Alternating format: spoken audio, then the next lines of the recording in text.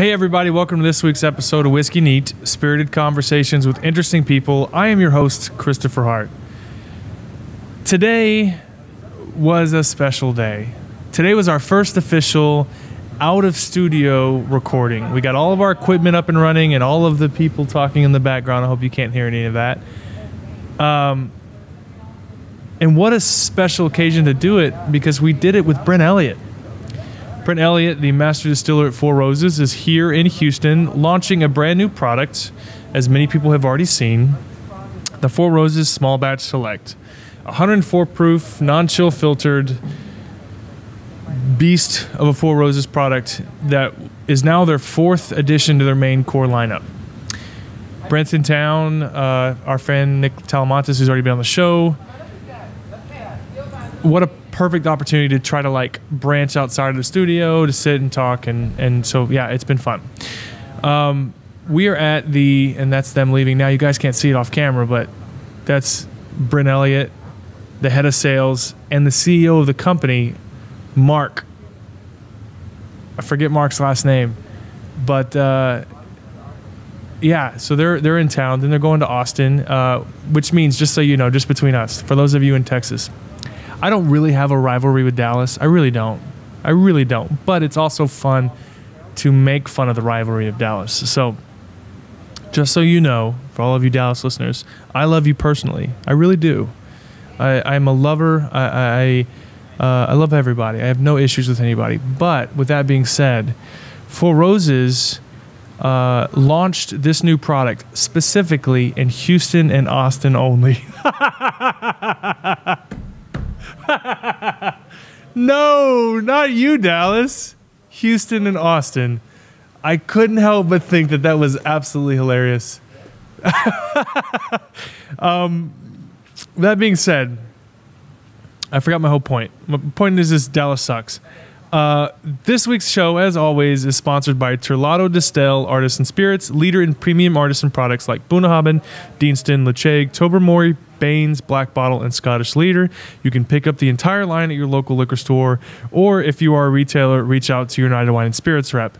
Just to be clear, before that pitch, I said Dallas sucks. I'm more particularly talking to our friend Peter at the Dallas Bourbon Society.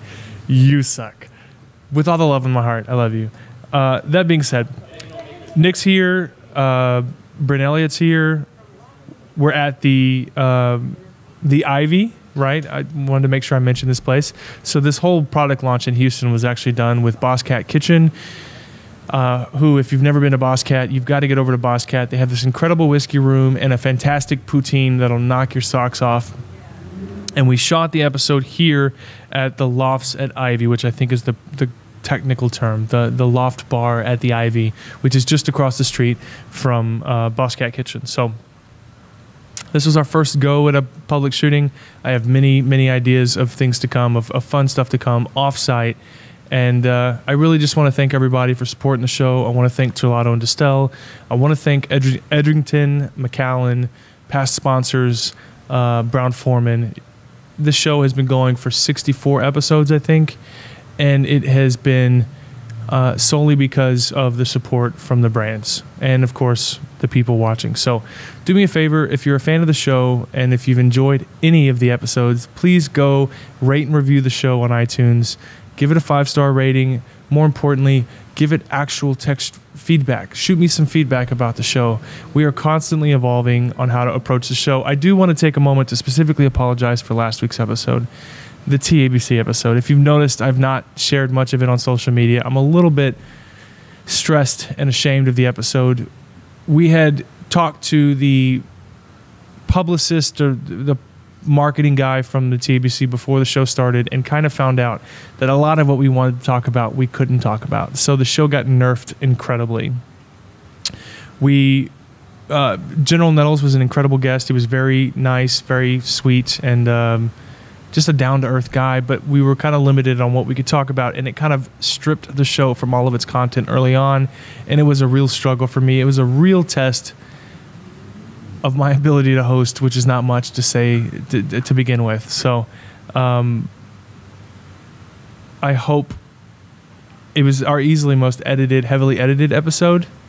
and it really put my producer Jack through trials and tribulations to make sure it was a somewhat watchable episode. So I apologize. With that being said, I think I've ranted enough. Rate and review the show, and that's it. All right. Whiskeymerch.com. You can get all of our shirts for the show, for both the Houston Whiskey Social, our Whiskey Festival, as well as the show Whiskey Neat, ESPN, all of our merch there. Whiskey Merch, that's whiskey with an E, merch.com. And I think that covers all of our bases. Cheers.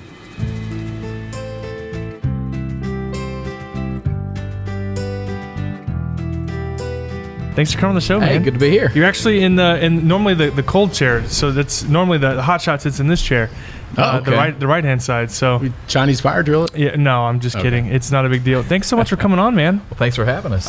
You have made quite the wave name, and I'm sorry, let's try that again. You made quite the name for yourself in this massive wave of Four Roses the last 5 years. Oh, I hit the table. Sorry, guys. This is our first on location official shoot, so we're working through a few bugs. Can you get the pool in the background here? Can you see that? No, probably not. You guys are killing it, man.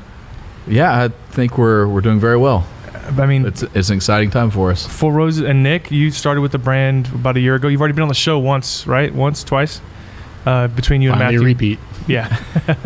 Between you and Matthew Walt, you guys look, a little similar at first glance. So, but yeah, you've been on the show before, and I'm excited to talk about the launch. So, Small Batch Select. Let's jump into it, but first, let's start with a pour of something. You can't talk about Four Roses and not drink this beautiful liquid. I'll start with you guys. Thank you. Quite a host, thank you. I'll go a little lighter. I just realized how heavy I poured that. I'm driving him around. So talk to me about it. Okay, if you're familiar with, and I assume you are, with our history and our lineup, we've always had the Four Roses Bourbon. 2004, we came out with a single barrel. Then 2006, Four Roses Small Batch. So it's been a while since we've actually added something to our permanent lineup. So we're pretty excited about this. This is Small Batch Select. We released it, just a few weeks ago, we released it in 5 different markets here in the U.S. Now, as I mentioned, this is a permanent addition to our lineup. So right now, you can't get it everywhere. The goal within the next few years is to be able to get it anywhere in the United States. Well, the problem right now is you guys, if I'm not mistaken, is you were so excited about it, you didn't wait until you're ready. That's right. We couldn't wait for the inventory. We had the product. We had a healthy inventory, not enough to go nationwide, but we wanted to go ahead and release it. Sure. Can we talk about how big, what kind of release are we talking about in terms of cases? Case-wise, that's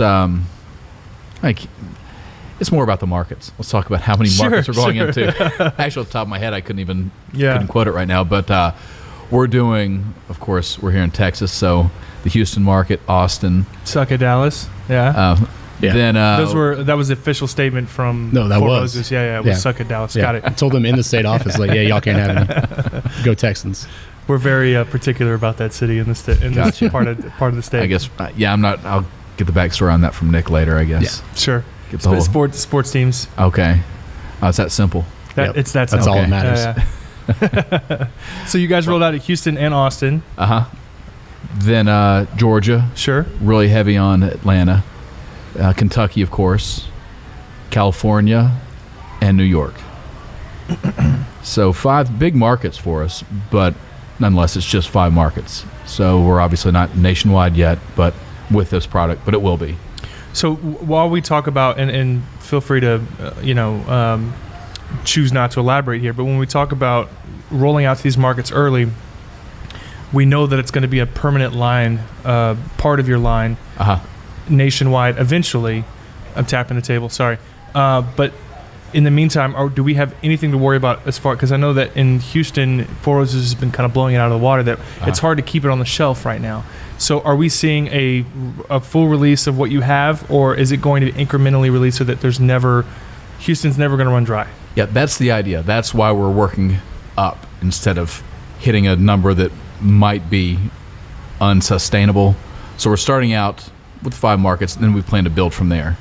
because if you know about our other products, all 3 of our products have been on allocation within the last 3 to 5 years. Sure. We're coming out of that now, and you can kind of see that. Obviously, we've got some excess liquid that we can offer the consumer something new with, but we've learned from that situation with allocation, and that's why we're easing into this and not going nationwide just to realize 2 months later that we've overshot and then we have to allocate. Absolutely. And I was telling you before earlier, we had lunch earlier. We were talking about hitting those green lights that you guys kind of hit.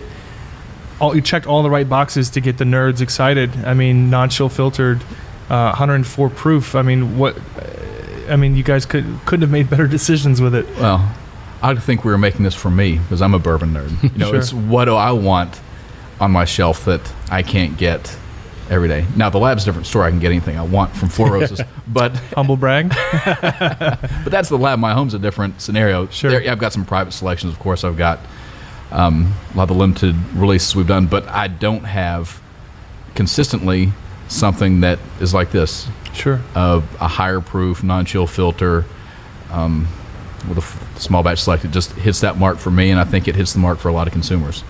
Absolutely. I'm a fan. Yeah. The green lights, as you say, yeah. Yeah, I'm trying. I've been trying we were doing the show 64 episodes. I've been trying to find the opposite of red flags, and all I can come up with is green lights. It's driving me nuts. I think it's a good one. But I think you're checking all the right boxes, and I see that you like to mix Coke with your whiskey there. It's funny. That's about the only thing I won't mix with whiskey. Sure. I like my Coke and I like my whiskey, but not together. Not I together. think I might go back to college. Sure. My first cocktail, if you can call that a cocktail. Oh, Jack and Coke. Yeah. What do you got in front of you there? I saw you had a This little nosy. Nick, he must like you because Friday he called me up and he said, let's bring something special for Chris. So went up to the lab. I pulled out a few different samples here. One, I don't know if you've ever tried our White Dog or a distillate. I don't think. I'm trying to remember our trip through the distillery. There's not we don't taste it off the still, do we? No. Yeah, I don't think so. And then, so I have one particular recipe both at the right off the still stage and then another sample at 10 years of age. And then I have just something Tapping that that table. some other sample that I pulled off that I'll tell you more about when we get Sure. So let's start with the White Dog. Okay. I would say there's a few, and I know Michael can't. He doesn't watch this, but he's. I've told him before. I think there's some White Dog out there. I would drink. I would buy it. I'd buy it as a product. Yeah, 100%. Yeah. And one of my favorites is Maker's Mark. They have a real biscuity, yeasty quality to their White Dog. I think it's fantastic. And there are a few distilleries in Kentucky that I think should be putting out more White Dog. I mean, I know the goal, is whiskey, but I'm excited to try some OBSO distillate. Me too. I've actually never tried that one. Even when we're in the lab, all I tried was the OE and OBSV. Okay. So I'm excited to try this. This is probably my favorite to show, and probably my favorite also because it's so fruity, so estery. It actually, go ahead. No, go ahead. It reminds me. Have you ever had Japanese shochu? No. It's a spirit. It's made from. Well, they make it from all sorts of all different kinds of stuff. Yeah. grains, but the barley shochu. This reminds me of that a lot. It has a lot of fruity notes. Well, I'll let you judge, but this is a good time to talk about the 10 recipes because this fits into kind of what we do. We have the 2 mash bills, the B mash bill, which is 35% rye, 60% corn, 5% malted barley, and then the lower rye mash bills, 20% rye, 5% malted barley, and 75% corn. Did I say that wrong? Right here? Yeah. Right here? 65% corn, 30%, 65. Let's load the driver up. This all sorts. Okay, so you have the 2 mash bills, Sure. high rye, low rye, and then you have the 5 different yeast strains. So with that combination, you have 10 different recipes, and this is the high rye mash bill, 35% rye with the O yeast. So you're going to get a lot of rye and you're going to get a lot of fruit. Is this a clean cup? Ooh. It's got White Dog. At 100, It's at clean 100, enough. at 120 proof, it's clean now. Is that what that is? Actually, it's 140. That's it's 140. Mislabeled. Don't tell Wade. Oh, so that's off the. Is that what's That's coming off the still. Yeah. Wow. So this is actually something we've not talked about on the show that I'm pretty familiar with. I actually called and spoke to I called Four Roses Distillery one day because we were having an online discussion, and this was probably 2 years ago, and a woman answered, and she just so happened to be, she said she was your assistant distiller. I don't remember, this was like 2 years ago, but Ashley? I bet this was Ashley, yeah. The question she came worked up with me in the lab, yeah. Right.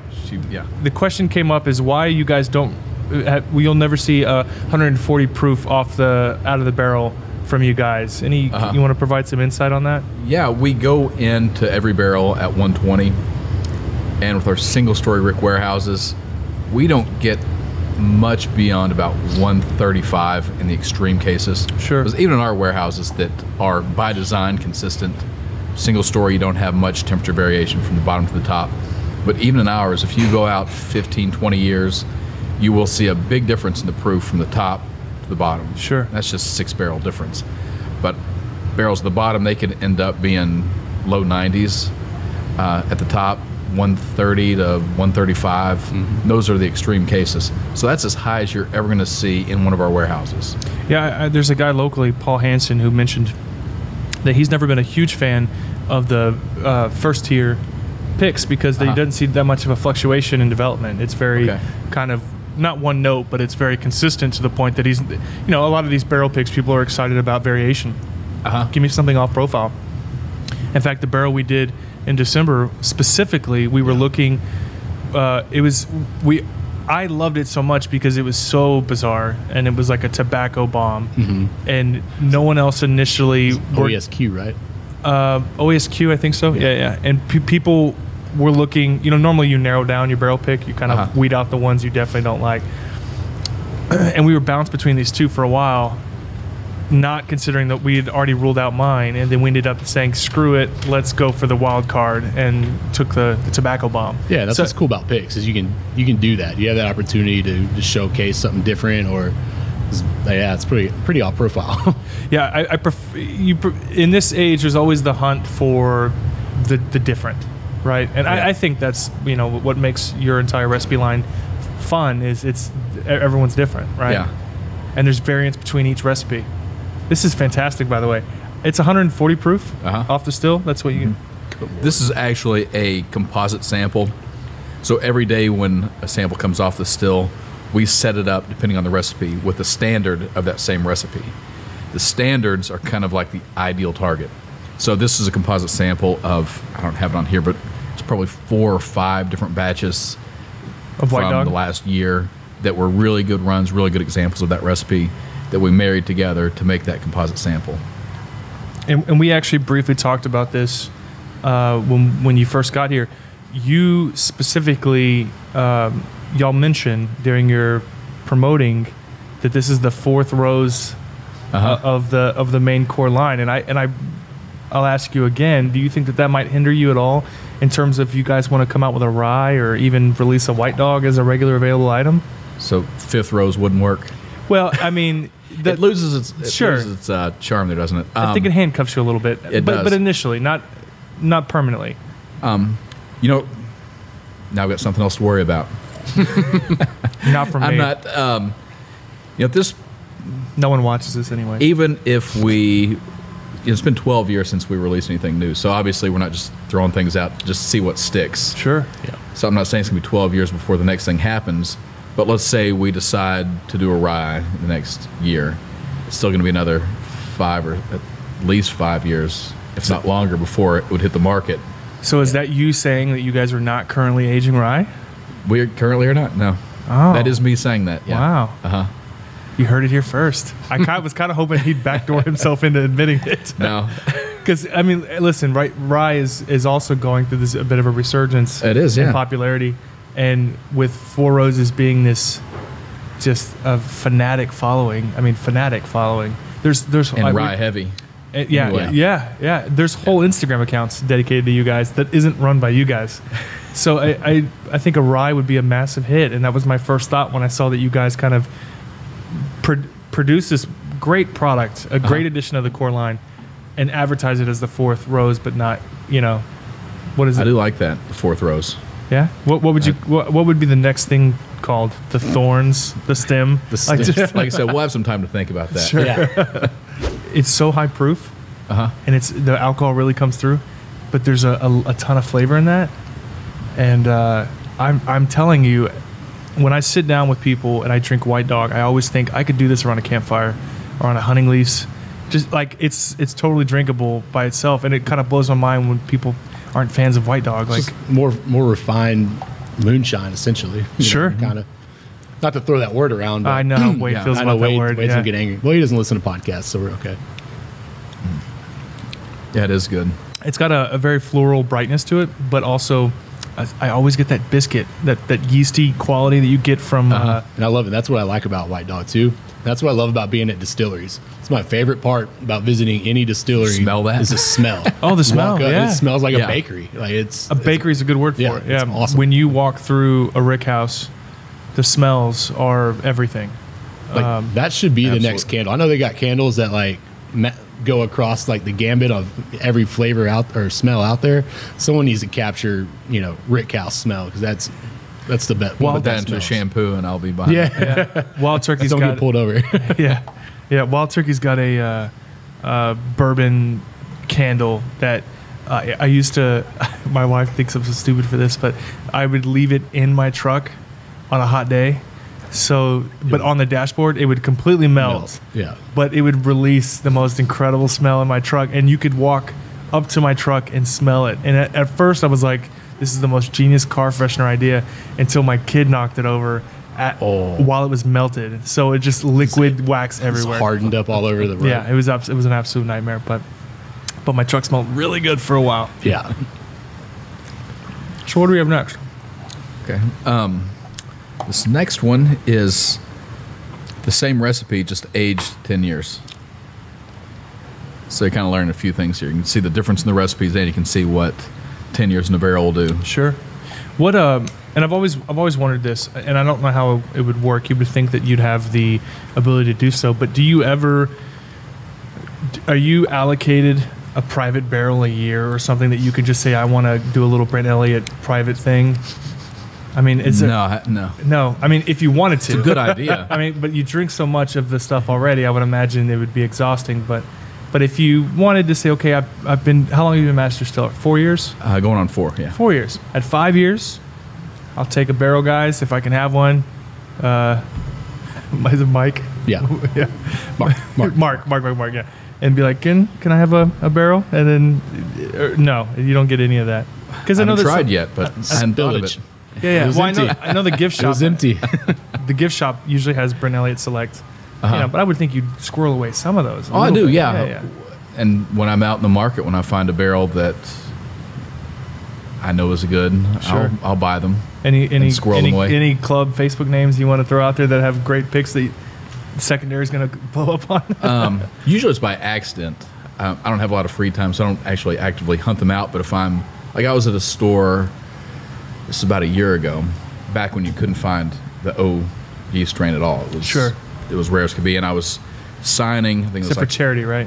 Yeah, and we're starting to we have more O's now, and some more K's. We're getting back into it. For a while there, you couldn't find them, and so I was signing bottles for like a Q or some other recipe that was more abundant at the time, and somebody brought up an O, and I was kind of shocked. So where'd you get this? And so I got over there, and so the manager was with me. I was like, this guy just said he got this O over there. And he went over and was like, oh, I guess we misplaced that. Yeah, we had a 6-pack that I guess was left over from last year or whatever. So I was like, well, I'll take that. This is pretty nice. Actually, I decided everyone that came in, I was talking to everybody. It was just sort of a slow night, in Louisville and this liquor store. So the people I was talking to, I could gauge, if they were just like, well, what is this? I'd like to try it, or if they really knew what they were getting and they were there for the recipes. And so anyone that was like that, I would say, hey, there's some O's over there if you want them. But I had in the back of my mind, if anything was left over, I was going to get it. And I did. I bought one bottle. Sure. And then I think my wife gave it to a coworker or something. But yeah. So what's the deal with that? Because, you go to do a pick, and I don't know if it's ever been the case that all 10 have always been available, but the last few times I've been to Kentucky to do picks, there was like 3 or 4 recipes that just weren't available. Is it just because, do you guys have a schedule? I'm sorry, let me rephrase that. Okay. It comes off as though you guys produce a lot more of certain recipes and spend very little time on some other recipes. It all comes down to, it's sort of the same reason that we had to allocate. You just can't foresee what's going to happen 5, 6, and in the case of the barrel program, 8 to 11 years in the future. So when we were producing the batches that are now in the program, we were producing more for Four Roses Bourbon, to a lesser degree small batch and to about the same degree single barrel. So when we were producing X amount of K batches, X amount of V batches, X amount, that was all to meet the forecasted requirements for Four Roses Bourbon small batch and single barrel. So let's take the O's and K's, for example, the recipes that go into standard single or standard small batch. Those batches, the fruitiest and the spiciest of those batches are pulled aside at 6 years old to be used in small batch. And the remainder, you still need those to go into the formula for Four Roses Bourbon. The remainder go into that are also very good, but usually the fruitiest, especially the O's, the very rich ones and are really ones, pronounced. Yeah. Yeah, those are pulled aside for the small batch. That's at 6 and 7 years old that those will be used. Small batch, as you know, has been on allocation too, and we're coming out of that now, but that was on allocation, which basically meant that every available drop of those recipes had to go towards small batch to meet that demand, which meant that nothing for the nothing got to grow up. Nothing got to be 8, 9, 10, or 11, 12 years old of some of those recipes. Now, some of them, like the OESK, yes. OBSK, little, not so much. The OESK, because it has a higher proportion in the Four Roses Bourbon. So we had more of that on hand. We made more of that because it was used at a higher percentage somewhere else. So those batches that go into Four Roses Bourbon that we make more of have more of a chance of, or there's more of that available to set aside for the program. But we've had the program, it's been going just probably about 10 years now. Swimmingly well. Yeah, it's been going great. But about, and we first opened it up, it was all 10 recipes and we'd mail them to you. You could be anywhere and we'd mail you the recipe and say, get back to us when you can. Which caused a bit of a backlog, or two, whatever. Yeah, it did. So it's a learning process. We had to, we've had to refine it and change how we operate it. Do away with the samples, and now you have to come to the distillery. It expedites it cleans things up. Yeah, it's better for everyone. It seemed great at first for the retailer for the first year or so, but then it was even tough for them because for every barrel you sold, you had 10 samples that were out in the market. So that was tying up a lot of inventory. It was limiting what we could do. Backlogging a lot. I think Mandy said at one point you guys were backlogs like 6 months. Yeah. In barrels. And I remember there was a specific recipe, OESO, or something that wasn't supposed to be released in 2018, but it was actually picked in 2017 and didn't get bottled until 2018. So there was a lot of confusion over. I thought that wasn't available, but it's because the samples were tied there up was the market. That lag time. Yeah. Yep. And now you guys are there plans to? So in the past 2 years, I don't know how many years, but I know for sure at least the last 2, the 600 barrels were set aside specifically for the barrel program. Are there plans to increase that now that you've kind of cleaned up the logistics a lot a bit? There will be, and there's more to it than just that. If you look at inventory, that's one part. The actual bottling capacity, that's another. And then, Mandy, that's another. She's just one person. She's doing 2 picks a day. Sure. Most days she's in there in the morning and the afternoon. So I could say, oh, sure, let's do 50 more barrels. And then Mandy would kill me because she doesn't have 25 more days. Sure. And she really is that busy. So we just need to look at all that as a whole. And it won't be done this year, probably not next year, but certainly there's a lot of opportunity to increase what we do. It's a matter of figuring out how. Sure, just making it work. And right now you've got your hands full with this beautiful beast. So talking about what's available, can I, and we can, feel free to tell me, we'll cut it out. Oh, no. But I'm curious about so Evans Tabor, local guy, brings me this beautiful, perfect. I knew you were going to ask about this. 100 proof bottling of the single barrel product. And it made me realize, I think sometimes in this hobby we get so caught up in thinking cast strength is the only way to go that you forget some of the 100 proof or the lower proof offerings out there that are freaking phenomenal. And I think it was one of Jamie Lincoln Road. I think it was one of his picks. Yeah. But it was a 100 proof pick. It was phenomenal. So this year I asked Kent. I said, hey, we'd like to, and plus it yields like 240 bottles versus I think our first barrel yielded 72 bottles or something. It was low. Yeah. So in this past year it was great, 160, but we sold it out in one day, right? So we still have that problem. Kent said that the 100 proof isn't available in Texas and hasn't been for a few years. Can you elaborate on that?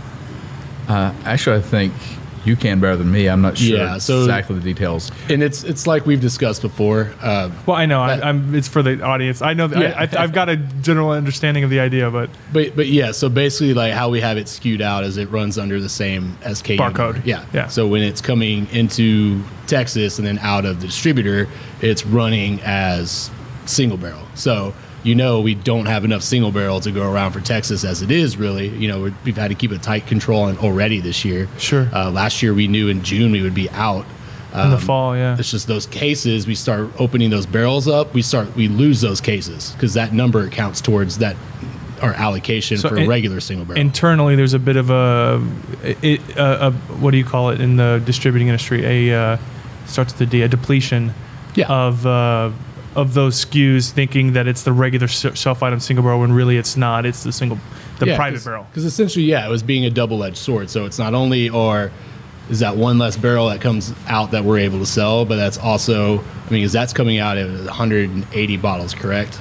Like we're about 30. It's about average. Yeah, so about 100. That seems pretty low. Yeah, so 180, or so, 36 packs at a time. So it's just not enough to go around, man. Yeah, it's not. We're catching up, though. That's a big part of why we expanded the distillery. We doubled literally everything. Stills. How many fermentation tanks do we doubled that too? The what? The fermentation tanks. How many do we add? Well, we will have 50, twice as many. Right? Yeah. Right now, we've added basically 33% more fermentation capacity, just because we don't need to. We know that 6 years out, we're not going to double sales overnight, so we're stepping into it. So we've added 8 more fermenters. The way things have been going. You never know. Yeah. But it's all in place, and we have the fermenters there. It's just a matter of putting them together. They're wooden, and they don't do well just standing up empty. So we're going to put them up as we need them. Actually, when we start back up, we'll be running in September. We'll be running 2 more lots worth of fermenters, so 16 more fermenters. 16 more. So for a total capacity of what? That'll be about 5.6 million. Sorry, OPGs. Sorry. I mean, how many fermenters total? Oh, that'll be 40. 40 fermenters. Wow, that's a lot of it's a lot of yeast. That's a lot of corn around. It's a lot of corn. And so that's turned out. It's been quite the undertaking. I think originally I had heard a $22 million expansion, but I think it's twice that. Oh yeah. If you look at the distillery and the warehousing, because obviously we have to have more warehouse space to accommodate that extra liquid.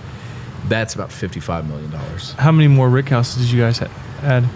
We've added 1, and we'll add 2 more in the next couple of years. And what sort of capacity? And it's Warehouse X, by the way. Oh, wow. So pretty cool, huh? Yeah. Well, you guys aren't doing anything special with it. It's just a standard warehouse. Everything we do is special. Yeah. Well, okay, all right. No, I just meant like there's some Warehouse X is like experimental. It does sound exciting, like we're gonna go in and try something new. But can I have the first pick out of there? I'm about to say, some of the nerdy guys are gonna be like, I just gotta have one that has an X on it. That's of course, yeah. What's the capacity of your rick houses? I've got it's over 20,000 barrels. Should be about 24,000. We can't keep them all the way full. Sure. You have to have some empty space so you can, for entry and withdrawal. Plus, if there's a collapse, it's not that far to go. That was insensitive. So I've always thought, I think capacity is usually like, 30,000 for a typical 6th floor. Yeah, ours aren't too far off. No, that's not too far off. No, I always imagined because it was one floor that it was much smaller capacity, but that's still. They're about an acre a piece. Yeah, they're massive. Take up a lot of. Yeah, we may not go far up, but we go out real wide. We go out and over. Yeah, and then we got fire berms around each one, so just in case they're ever in need, God forsaken. Sure. Yeah. God, the year that we have a real shortage of Four Roses is going to be riots everywhere. All right, so I want to try this OBSO 10 year. Yeah. Like, I love Michael Canfield, but I honestly don't see why he doesn't enjoy. That's pretty good. I'm really happy with it. Nick? Ooh, boy, the sweetness on this. You good? You want another one? Oh, I'm good. Okay. It's a caramel bomb. Now, I wish there were a backstory for this actual sample, but it was just one that was really good. Hey, I think saying that Brent Elliott came over and brought me a hand-poured sample, I think that's a pretty good backstory. Nick was there too, I guess.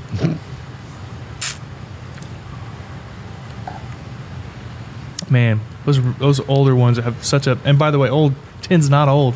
No. But the difference in oak influence is just night and day. What's the proof on this? That hits the sweet spot too at the age. Yeah, right about 120. Yeah. I think that was a second tier, so it might be a little bit lower, maybe 115, but without you normally see a higher proof higher up you go. Yeah. Correct. I'm trying to provide as much information to those who may or may not know. Well, you get these podcasts. So to me, it's just about sitting down and talking with interesting people. The tagline of the show is spirited conversations with interesting people. But I'm trying to make a conscious effort to be more mindful of those who are still learning.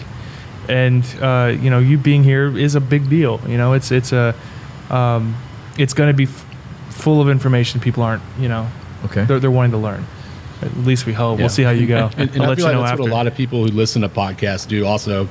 I mean, anything that I'm personally trying to learn more about, I mean, I'm in the car so much, I just search for some of the better podcast or whatever pops up on iTunes. And then when you can't find anything, you'll watch mine. Yeah.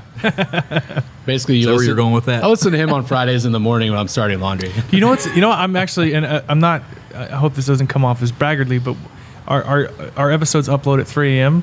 and I get up at 5:30 to get ready for work.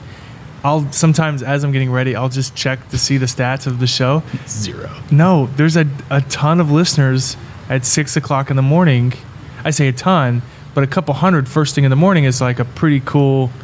That's when I generally listen, is in the mornings when it's drive time. Yeah. I just get kind of excited to think that people wake up in the morning and think, I want to listen to this idiot talk. This is good. This is fantastic, by the way. Now that's not a single barrel. That was a single barrel. It is from a single barrel sample. It's just a 10-year-old OBSO. I think, like I said, second tier that I just grabbed from the lab. It started with this. I wanted to sample you on some distillate. Sure. And I love that particular, both the O's in distillate. And so then I went a few shelves up to the OBSO Maturate, found that one, pulled it down, sampled it. It's like, yeah, this is the one. I'll take this. There's and for those who don't know, for the last couple of years, we've been seeing younger single barrels come out. You guys are, meeting up, trying to meet the demand while still keeping at least the 8-year mark. Actually, 7. 7. Yeah. For we're talking about private barrel. That's the second time I've done that today, Yeah. isn't it? Yeah. Private barrel's 8. Yeah. Right. So there have been some 7 private barrels that slipped out. Really? Have there? Mm-hmm. Okay. So I thought the minimum was 8, right? But they're very close to 8. The last couple of years, we're seeing younger and younger barrels released, and now I'm seeing the opposite. I'm seeing them starting to get a little older. So you guys are catching up. A couple of years of stretching thin, but you guys are now like starting to release. I saw something that was like 9.99. I think I saw a 9.11. I think everything Never forget. that has been selected thus far coming to Houston is 10 or higher. There may be a high 9. Mine that came out this year was 9. You picked last year. I picked in December. That's last year. Oh, okay. But everything touche, I guess. Everything we started picking this year, I've noticed has been. Well, actually, I think Nathan's might be like 9, 10 or something like that. But almost everything is 10 and up that I've seen. Do you have any feelings on? There's 12 years in that pick too. Really? Yeah. Do you have any? Now, I realize that Four Roses may have a difference in opinion over Brent Elliott, but curious either way. Uh-huh. Do you have an opinion on custom stickers? Do they bother you at all, or do you? I mean, some of them can get a bit crazy, like the Gork Smash one we talked about earlier. No, I think as long as they're tasteful, I think they're sure. There's been some that have not been. They're fun. Yeah. You see the hype one this past weekend? The one that says "Place Hype Here." Yeah, it's pretty awesome. I thought that was really tasteful as well. Yeah, but also an insult. It was really good. Yeah. It was basically a perforated shade, perforated outline saying "Place Hype Here," meaning put your sticker here if you want to hype up your bottle. Yeah. Okay, which is pretty well done. It was out of Austin, right? I don't know. I know Jarrett Liddell or Lydell. Oh, is he the one who posted it? He's the one who posted it, okay, yeah. This is a good bottle. Yeah, I did see it. Yeah. It made me laugh. Man, that is a flavor bomb, yeah. And then the next one is the...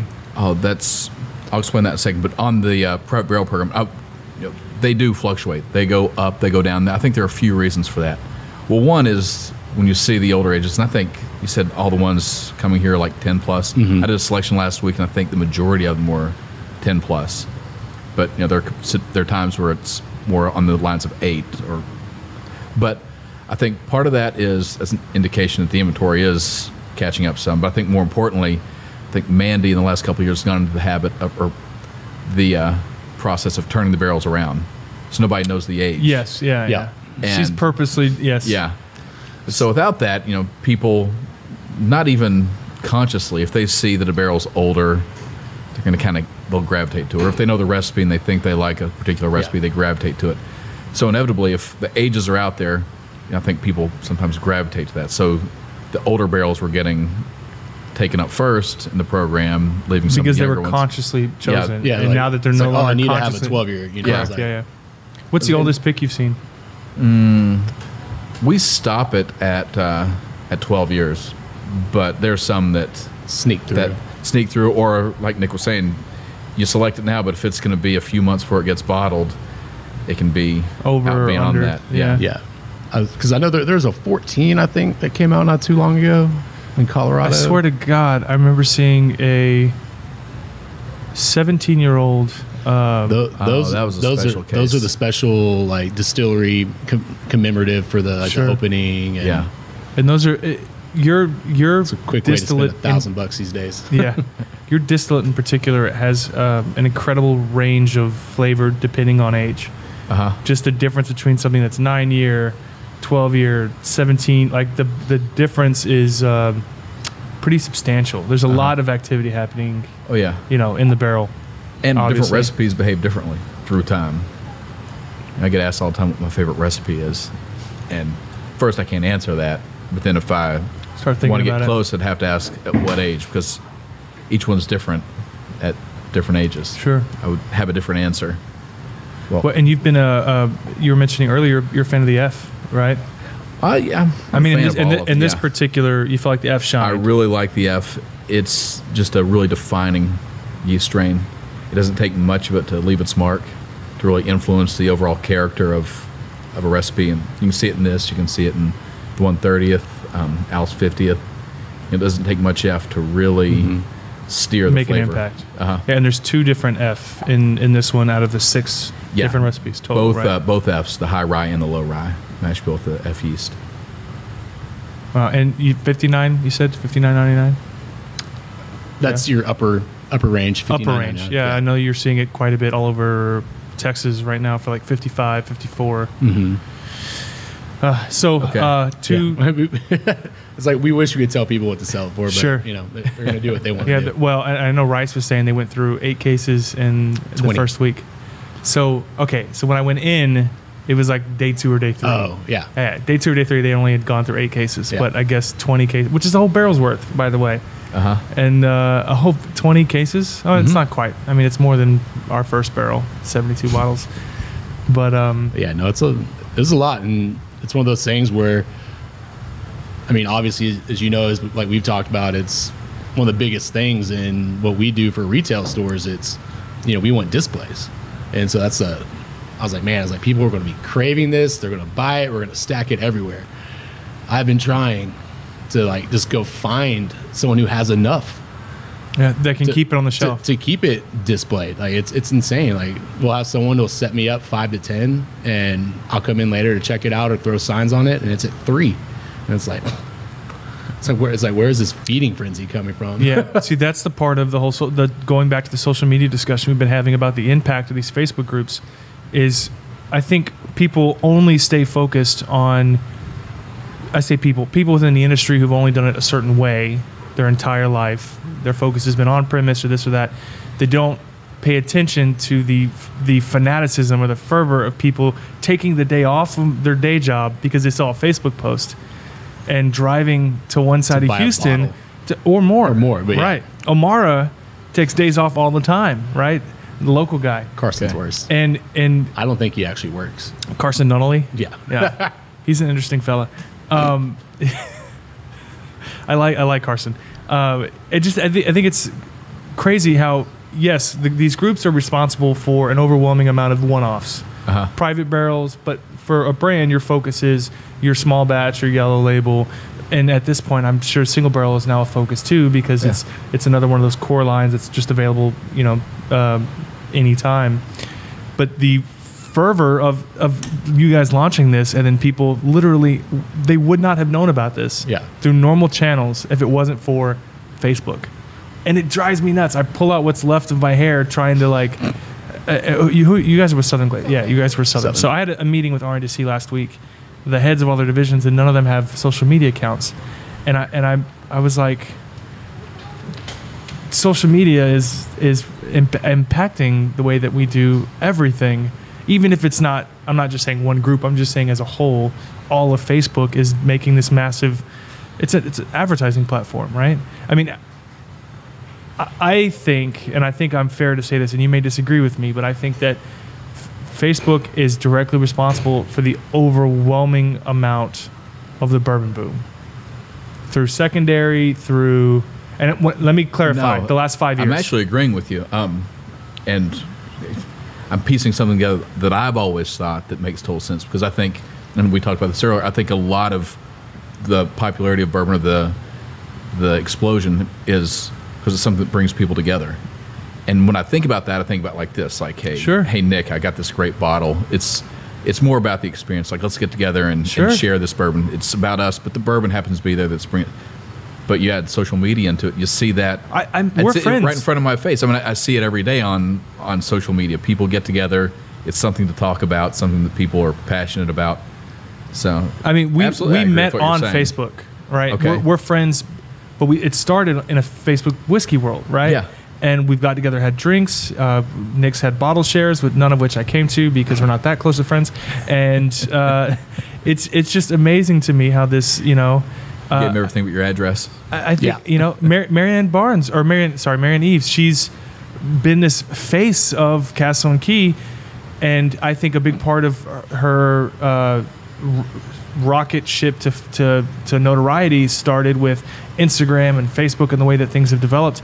And of course, she announced her not retirement but departure from Castle and Key today. And I think from what I was gathering, she's going to continue doing this, being the face of brands, doing like documentaries and like a big brand ambassador. Yeah, like a major, because she's been the face of every bourbon documentary. I mean, she's the first female master distiller in Kentucky history, right? That's correct. Yeah. Is it? I'm 95% sure. I know they were looking into it. I don't know. For sure. There's some debate, but and in modern times, for sure. I mean, but over the past few years, it's been Instagram, Facebook, these groups. I mean, I think Four Roses went from being largely focused overseas to, okay, let's come back to America. Hey, let's produce some widely available, and then now it's like, you guys are Four Roses. You're not. You're a small company, but still not a small company. Everyone asks us anytime they come in to pick, what are the chances? Can I pick 3 or 4 barrels? Can I do my own custom blend, limited edition? Oh yeah. Have you guys ever? Because OWA does that from time to time. How much do you get asked about something like Quite that? A bit. And I just blended this. It's so good. It's not that it's not a great idea. Yeah. And I understand why people ask. It'd be fantastic. I wish we could offer that. But the logistics would just be all right. So let me solve that for you. Okay. Let me provide some insight. Listen, I got a little experience in this realm. We were in. So I always feel like I'm tooting our horn, the Houston horn, but I'm not Chris's horn, the Houston horn. We do barrel picks all the time, and we treat them like allocations. Okay. When it hits the warehouse, we line up the stores, and they take it all at once. I Okay. say, all right, this store on the north side, do you want some of this? Yes. Okay. You take 6 cases. You take 5 cases. You take 6 cases. And they order it all at once. It comes in their regular deliveries that week. The Okay. warehouse basically turned over a barrel in one go, took it all at once, and it's evenly distributed throughout the city of Houston so that access to its members are Okay. readily available. So we were up there last year, there to pick our barrel. Okay. We had a few stores call and said, hey, I don't want to fly up there, but we're promised a barrel this year. Could you pick one for us? Okay. So we go up there. We end up picking for 3 stores Okay. plus our barrel. So 4 stores. If you guys had blended that, which we didn't ask, Yeah. but I'm just thinking, if you blended those barrels, it's already a nightmare for the distributors trying to keep track of which barrel goes where. But Okay. we don't tell them where it needs to go. We just, as soon as it hits their menu of available items, we have the stores order because they can see what's available in the system. Okay. See what I'm saying? Yeah. So if we did a in some small ways batch- it's going to be easier. If we did a small Yeah. batch blend, you're covering 4 stores. They're all getting the same exact product because it's a blend of all 4 barrels. Uh-huh. It's being split up all over the city of Houston. It's no more work or less work for the distributor because it's in the same pile in the warehouse. That's true. The problems with that, 2 problems. One is for every good deed.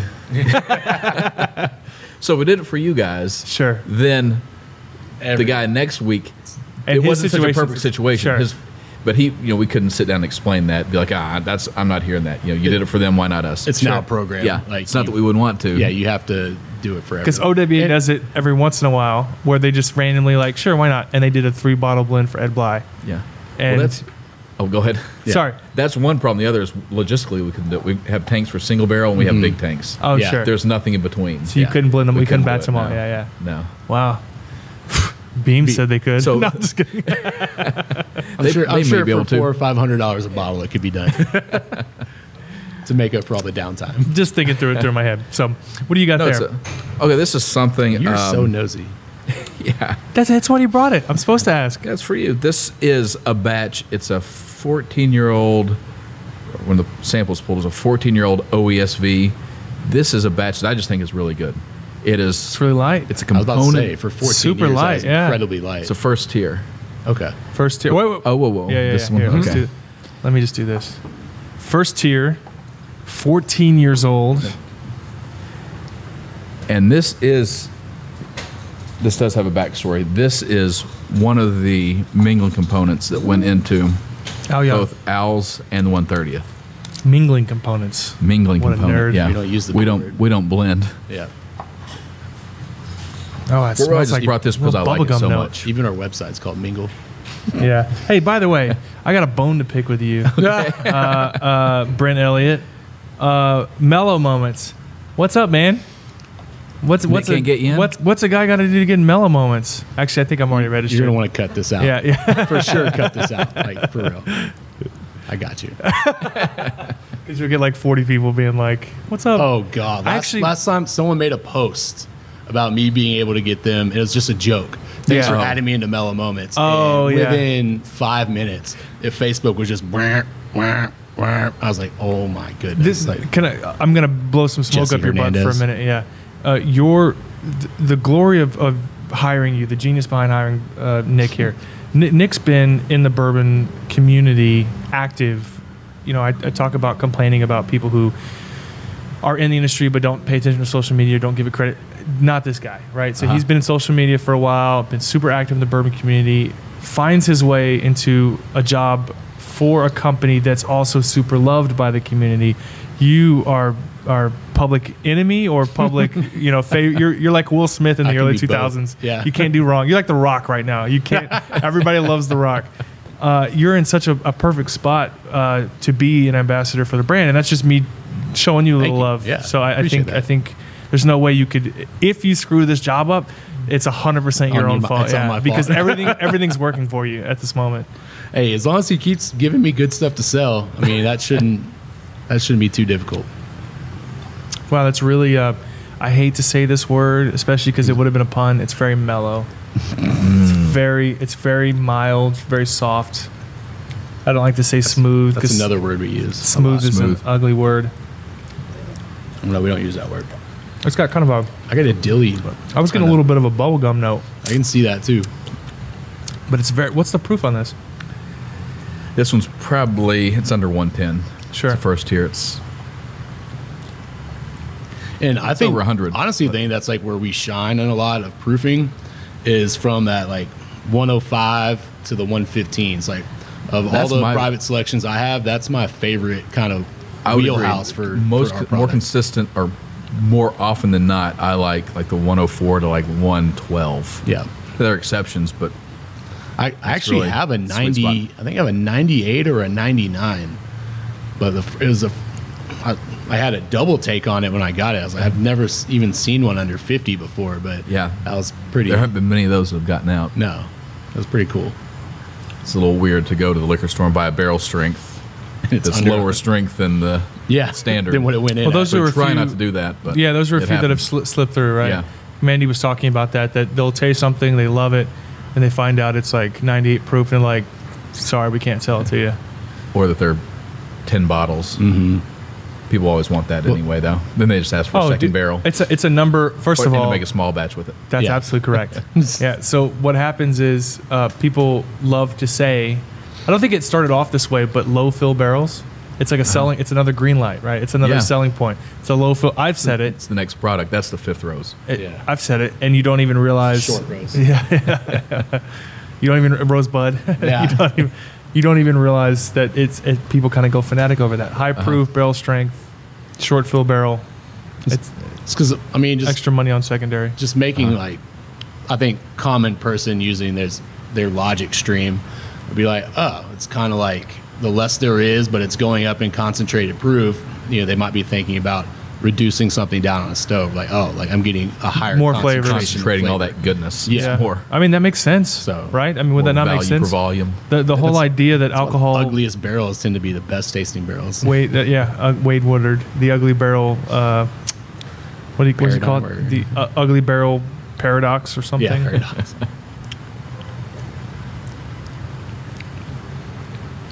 Yeah, this is fantastic. You said OESV, and this was. When you say mingling components, how many barrels went into the Al Young? Is that public? Oh, yeah. No limitation is my memory. 120 to 120 barrels. maybe between 120 and 140. I want to say 136, but I don't know if that could have been the 130th. Yeah, It's 'cause- roughly, if we do at the ages these are, and they're always between 10 and 18, 19 years old, more or less. 10,000. yeah, I think So- it was around 10. Well, I'm trying to think of my bottle. If Yeah, it's I'm got, thinking right now. It says 120 bottles times 120 barrels. think About it's- 15,000 bottles. Okay, I think it was yeah, for the 130th. that was 15. Yeah, it was. We did 13 here, and then 2 in Europe, and then a few hundred cases in Japan. But as a rule of thumb, it's basically for every 10,000 bottles, for every 1,000, it's 10 barrels. Sure. It's roughly at that age, you're getting about 80 to 120 bottles per barrel at that age. You said something earlier that I think most people might hold on to. I kind of latched onto it. So you were talking about limited edition items, LTOs. So for Campari, it's 30,000, right? They release a Master's Keep or something. It's 30,000 bottles. Okay. I think you had mentioned that it's 12 to 15,000 as y'all's More or less, goal. yeah. For the small batch. I just thought it was a fascinating tidbit because when you talk about what is limited, what it means, and I didn't know your number, but I knew Campari's. Yeah. So that's and Beam too. I think That's Beam is roughly our number, 30,000. yeah. Well, this is fantastic. So we Like have dinner tonight. You've got a bottle signing at Specs, At Specs, yeah. and then dinner at 7. It's not dinner; it's a party. Is it really? Oh, yeah, it's a party. 120 people? 125 people? Did you yeah, manage that's that about list? the RSVP. Yeah. And there are a lot of consumers. Big dinner, small party, however you want to look at it. It's a fair amount of just on and off trade. Some distributorship partners going to be there and open it up to consumers a little bit as well. Sure. How many bartenders. HBS members were invited? 10 or 15? That's it? Out of 6,000? Yeah. You heard it here first. It's a rowdy bunch, man. Nick hates you. It's a rowdy bunch. Oh, really? Yeah. Is it a rowdy bunch, Nicholas? They are. But yeah, so it'll be a fun time. So yeah, Specs and Goody will be there. Yeah. So. When you say Specs, the on-premise team. Okay. Well, we invited everybody. We'll just Sure. see who shows up. Yeah. People in this industry are historically bad at RSVPing. Sure. That's my phone has been a bunch of RSVPs of people I gave invites to 3 weeks ago. Well, I run into Sammy a lot. Is it Dantes from Goody Goody, the buyer there? Oh, Sammy, Sam Ray? I think that's his name. Yeah, Yeah. Sam. Sam comes into I see him everywhere. Oh yeah, Sam's ever. He's cool. But Love I Sam. Yeah, I don't see some of the other ones. They're a little bit more elusive. I'm excited. So when do you go back? You go to Austin Wednesday. next. Yeah, Austin tomorrow morning. Tomorrow morning? Yeah. Oh yeah, I'm sending them off the party when we get done downtown, and then I'm loading everything into my car, and then just Driving driving to it all to Austin. How's the fiance? She's good. Still, She'll be there. yeah, okay. Just making sure. She's still around. We were talking about the idea of family life earlier, and just doing this industry is very. You drink because you have to, right? Like, or you're out like Yeah. this long day. Sometimes a lot of windshield time. But I mean, it's changed a lot too. Of like, my time. Like I once in a blue moon, like, do I even drink it? I've stopped buying bottles because Sure. I don't drink at home as much as I used to when I was running a retail route. It's because I'm out already, or I'll go home and I need to go out to the bar, so I just call an Uber, go out. Well, it becomes a bit of a chore a little bit. Yeah. It's becomes a bit of a it's chore. like, oh, I don't want to drink anymore. It's I've talked about this before, but I've got a friend who was a big wedding DJ, Okay. playing the same 10 songs on repeat for every wedding, and he in his car he listens to nothing. It's complete silence. No radio, no music. He just can't do it. And in this industry, I see a lot of people who you drink for work that. In your downtime, you just want to sleep or be with the kids, or just there's no. It doesn't take the fun out of it for you, but it's a different dynamic. oh yeah, if I get invited out to stuff, it's like, Yeah, especially after 3 rushed days here and then to Austin. I'm and- disappearing for a few days. Sure. Yeah. And then it's been an onslaught. You got Derby last weekend. How was Derby, by the way? I you wasn't go? there. I wasn't there. No, we But do a lot of we- things with the Derby Festival, Yeah. and that all ended on Wednesday. And beyond that, I watched it Sure. on TV. But it's always big. I mean, the weather was terrible, Yeah. but Well, I heard And the you know, race it was wasn't a little- too great either. yeah, a little historic Disqualified in the some bad winner. ways. But Yeah. The horse did something he didn't know he was doing. It happens. other Well- than that, it was Derby. It was good. Yeah. We've talked about going up there and putting on the seersucker suit and doing a one time, but Yeah. it's not really my thing. I'd rather sit on a couch and watch a good movie with family and popcorn, that whole thing. So, well, I appreciate you coming on today. I know you've got other things to get to, but it was Well, it's a been a great pleasure, seeing you. Chris. Thanks for having us. I met you several years back, but I know you don't remember It's me good to be because back. because of how insensitive you are. But Nick, thanks so much, buddy. Always. And I'll see you guys Good. tonight. Yeah. All right, Be there. see you All tonight. right. Cheers. Thanks. Cheers. Cheers.